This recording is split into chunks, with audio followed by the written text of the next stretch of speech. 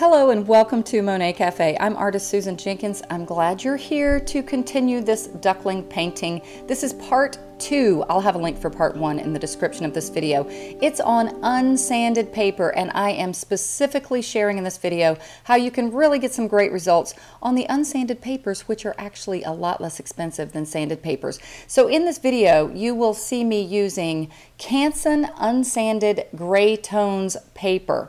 This is a pad of, it's called Mi-Tientes. It's a French name. It's not sanded. It has a little bit of a texture to one side. The other side's a little bit more smooth. I worked on the textured side, which is actually the first page in the pad. You'll also see me using some tools that you can probably just find in your house. Some Q-tips and a little piece of chamois cloth that works great for blending. Also, I'm working in my kitchen here. I really need to put those dishes away, but I'm actually not even in my home right now. Many of you may be aware that my mother passed away about a week and a half ago, and that's why I could not get part 2 uploaded pretty quickly after part 1. So I better quit talking about that so I can actually continue with this voiceover.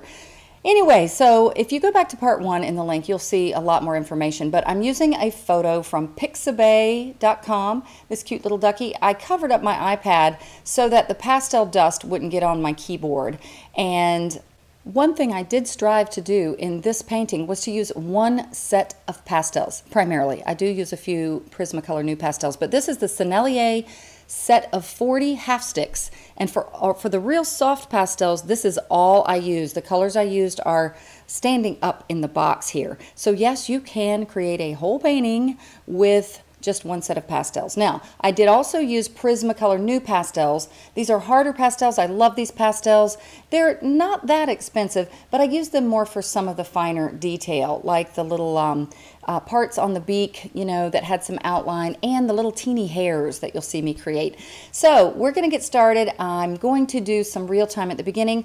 Oh, I need a cup of coffee right now. I know this is a voiceover, but I think I'll grab a cup of coffee and we'll finish. Now, we ended in part 1 where I was starting to work on the eye. I showed you a neat little sharpener that I think is the best sharpener for pastel pencils, so go back and watch that video. And I'm just getting in the dark area of the eye. I'm using now, that was a Terry Ludwig dark, and I am speeding up the eye portion because it got a little tedious and often my hand got in the way anyway. So I noticed a little bit of a blue highlight in the reflection, and of course there's going to be that little white highlight. So once again, this part is sped up because the big old chunky pastels get in the way and can't really see what I'm doing. But getting the eye correct, well, the anatomy of any animal or person is very important. All right, trees are a little more forgiving if you get a leaf or a branch a little bit off, but when you do an eye, you want to get that accurate. I do believe in video 1 too. I also did a little sketch. I recently started using a site called Ko-fi. It may be Ko-fi. It's ko-fi.com. I have a page there where you can follow me. Sometimes, I just started doing this, I'll provide the sketch. You can buy it for like $2 or whatever if you wanted to do the sketch and reproduce the sketch to do the painting from. In part 1 of this video, I actually show you a really easy way to do that. And because I'm working from a flat surface on my little kitchen bar area, if you choose to do that, you will occasionally, you'll see me like I just did, go take my pastel board and knock it off, whether outside, over trash cans somewhere, just to be able to remove that extra pastel that just kind of lays there. That's why I often work from an easel, because the pastels fall rather than laying there. So it's a good habit to get up and knock it off. Okay, you can see I added a little bit of that red, and now, am I contemplating using that one? I think I go back and use a Sennelier. Oh no, I'm cleaning this new pastel. It was a little dirty. Oh, and I'm checking colors. So you can see which one do I choose? Oh, I think I choose that last one. And what I'm going to do is I'm just going to kind of soften that little bit of red. And typically we can work by going darker in value to lighter. We can layer. We also can go bolder in color and then neutralize it. So if you're working with a set of pastels and you're like, wow, I don't have that muted red, you can use a bright red and then come over it with just a little bit of scumbling or layering, and you can neutralize it, kind of how I've done here. Also, I stressed in the first video about focal point. If you were looking at this duck from a photograph, a lot of things are in focus. Typically when we look at photographs, the camera purposely tries to focus everything unless you know how to play with the aperture and the shutter speed and all of that good stuff. But as artists, we can break out our artistic license and create a painting that has more of a focal point that is centralized to a certain area. And what would you think that would be in this case? Well, of course, it would be this sweet little duckie's face and head and eye. And so I will be having more detail and contrast in the face. I have a video actually on, I think it's 5 ways to create a focal point, and I highly recommend that. Maybe I can put that at the tail end of this video, because that's one of the things that's really going to make a difference in your artwork. We have a tendency early as artists to just reproduce what we see from a photograph or even from what we see from our eyes in nature. But if you consider how our eyes really work, if you were to look at this duckie's face and just keep staring at it, the rest of everything will radiate out and gradually get less detailed. So that's something to keep in mind whether you're painting an animal, a portrait, or even a landscape. And often I find that what should get the focal point is what drew you to that image in the first place. All right, so you can see I'm gradually just adding little strokes. I think I decide that that color might be a little too light. I can't remember. Maybe I use just a little bit of it.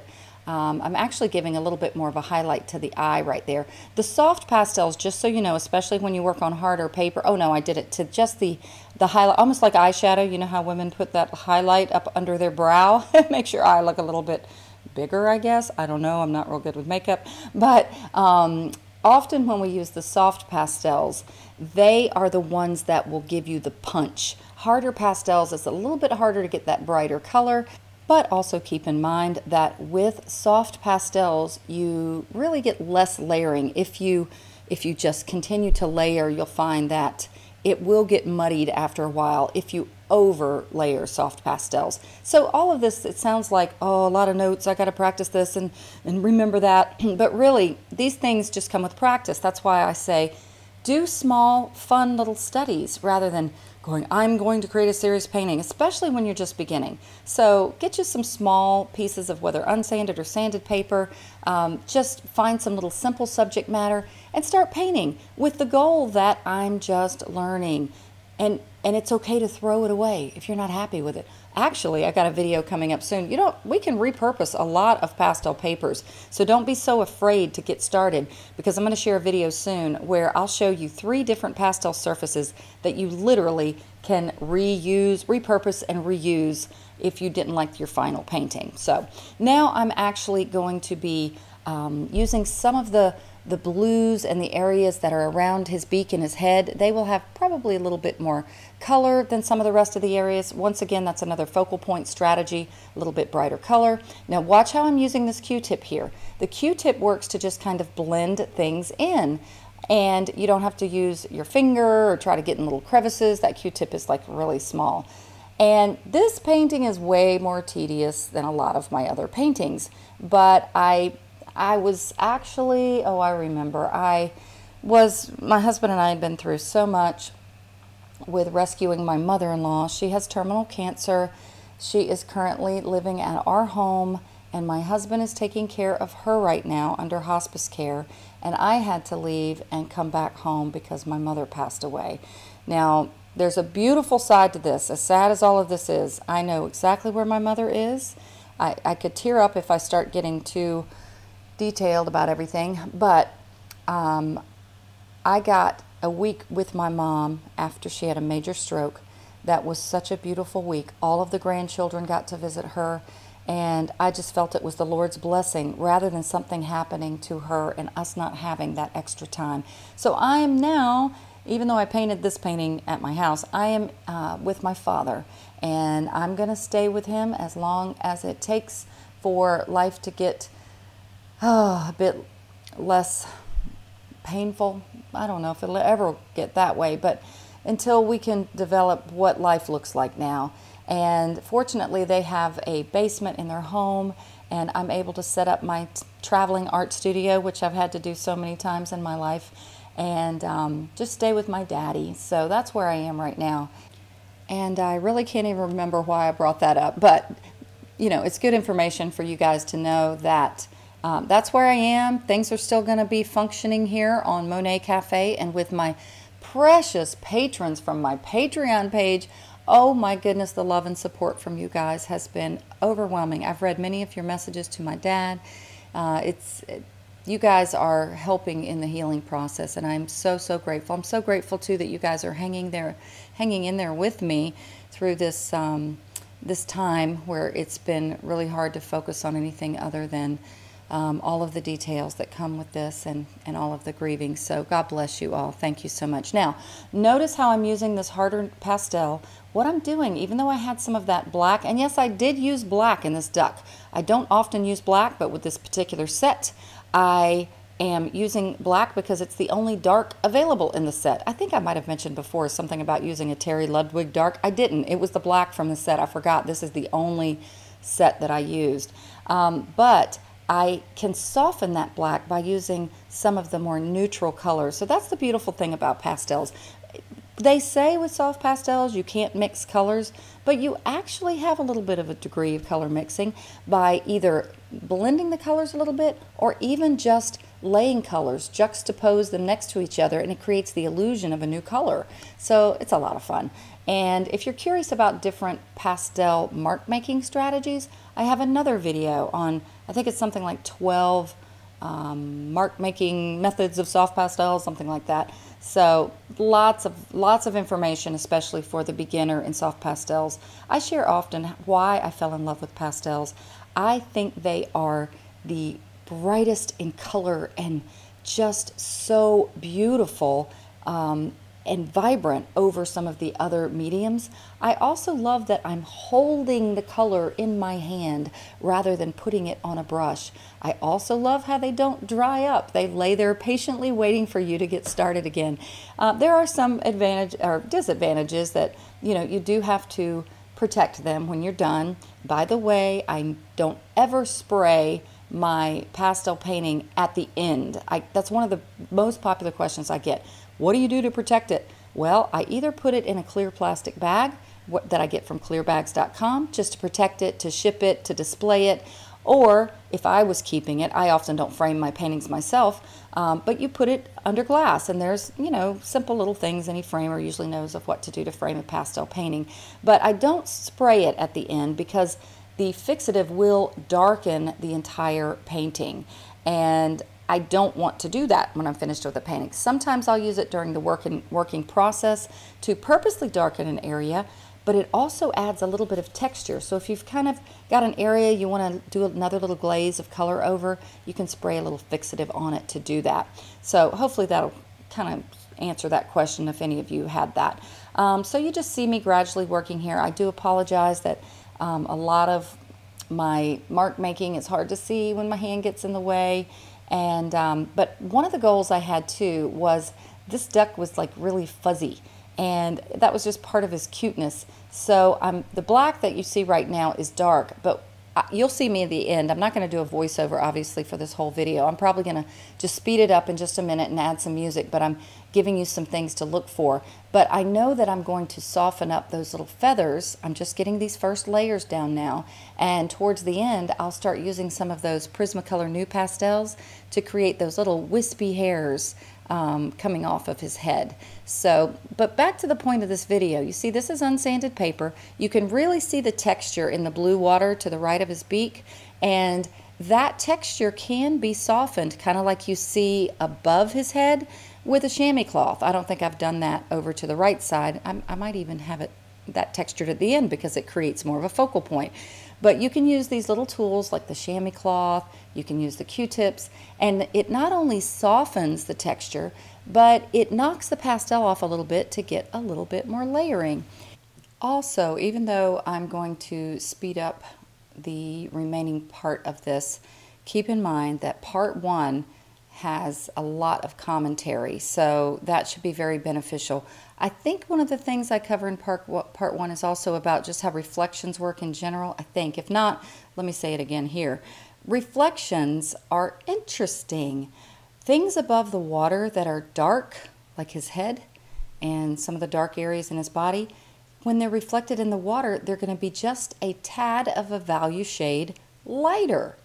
Things that are light in the subject matter, such as the light on his face, are going to be just a tad darker.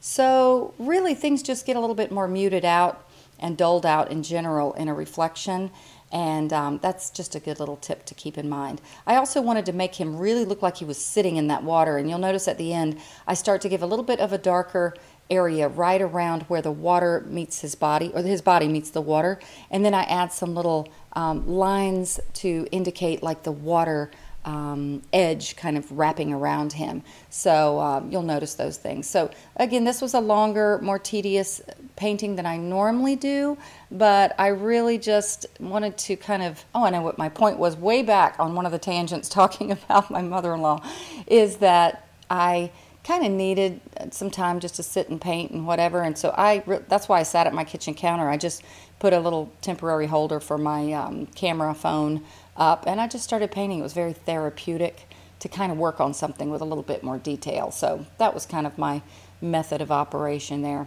All right, guys, I'm going to speed this up a little bit. If you'd like to become a patron of mine, you get a little extra content. There's lots of videos on my Patreon page that have more content, more commentary, and we have some special little other things we do on my Patreon page. It's only $5 a month. You can cancel it anytime. It supports this channel.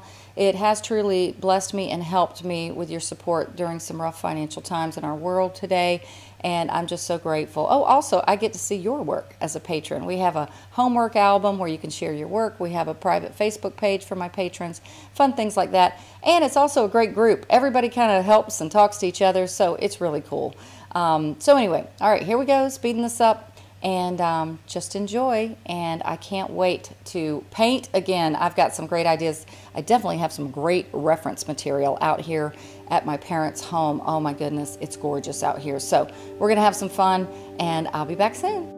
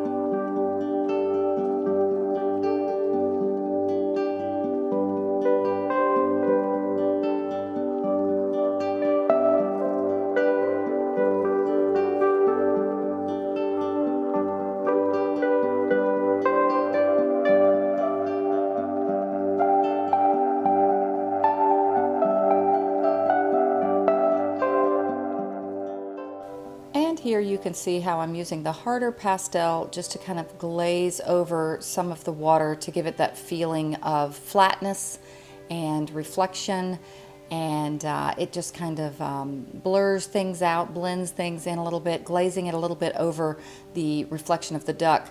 So I hope you learned a lot through that. If you're a patron of mine, I'd love to see what you recreate in our homework album. And I have a lot more coming because I have a lot of pre-recorded material, but I'm painting soon and I can't wait to be back and share more here in Monet Cafe. God bless and happy painting.